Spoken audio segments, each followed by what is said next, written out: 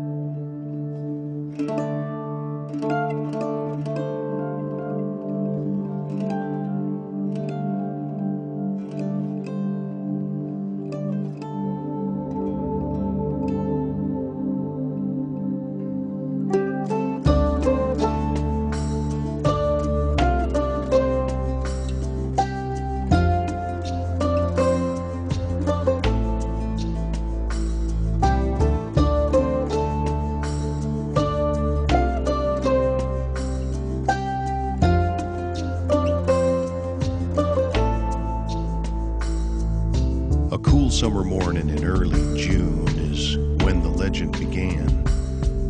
At a nameless logging camp in Wexford County where the Manistee River ran.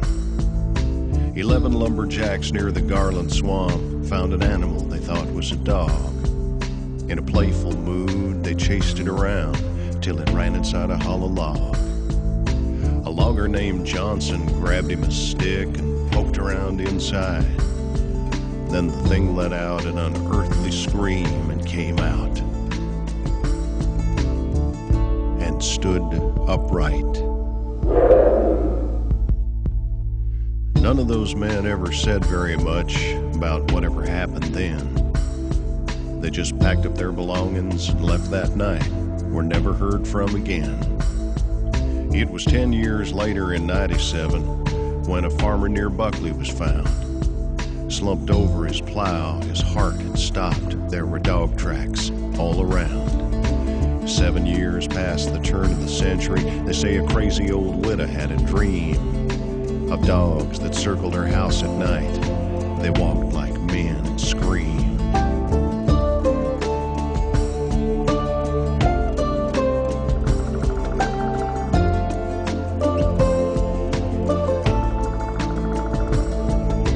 In 1917, a sheriff who was out a-walking found a driverless wagon and tracks in the dust like wolves had been a-stalking. Near the roadside, a 4-horse team lay dead with their eyes open wide. When the vet finished up his examination, he said it looked like they died of fright. In '37, a schooner captain said several crew members had reported a pack of wild dogs roaming Bowers Harbor. His story was never recorded.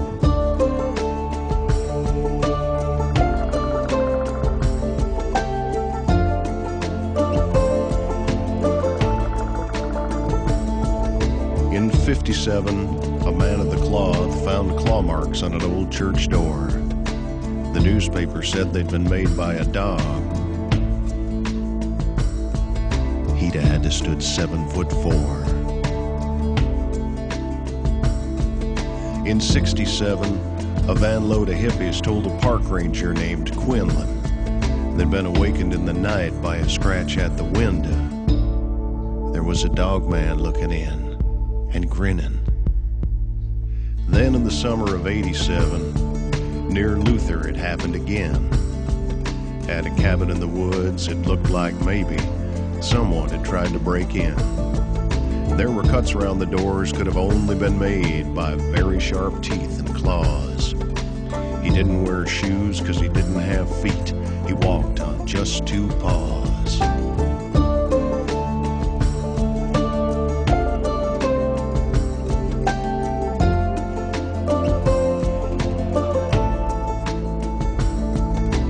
Legends are born of stories told, imagination without restriction.